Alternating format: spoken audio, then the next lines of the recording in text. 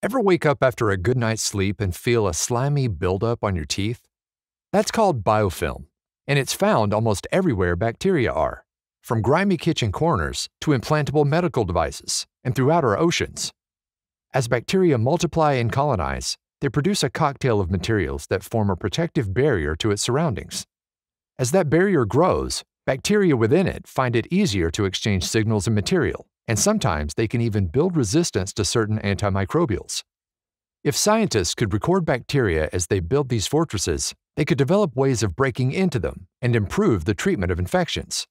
In keeping with the goals of the United Nations 2030 Agenda, an interdisciplinary team of researchers at Ames is dedicated to promoting good health and well-being, zero hunger, and clean water and sanitation by developing methods to accurately and quickly identify pathogens in biofilms and track biofilm formation. The key to their approach? A special class of chemical sensors called optotracers. Optotracers are small molecules that are chemically well-defined and light up when they dock with their targets. For bacteria-producing biofilm, optotracers light up when binding on materials that make up the extracellular matrix. In a recent study, researchers used optotracers to lock onto a specific material bacteria used to form biofilms.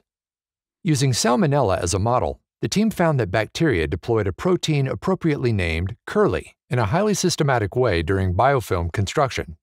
Upon contact with nutrients in a petri dish, the bacteria began to grow at an exponential rate, captured here in green. Once growth plateaued, the bacteria started to secrete curli and other biofilm ingredients, captured here in red.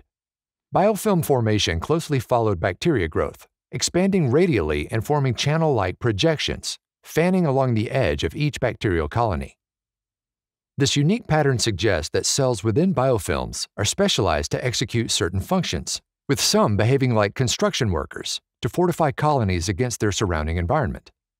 The ability to watch this process unfold in real time using automated microscope technology could help scientists understand how biofilms form, how often, and what makes them so strong.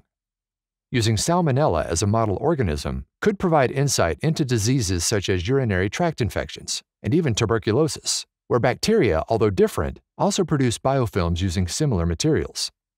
Future studies will look at how biofilm formation and composition vary among different types of bacteria.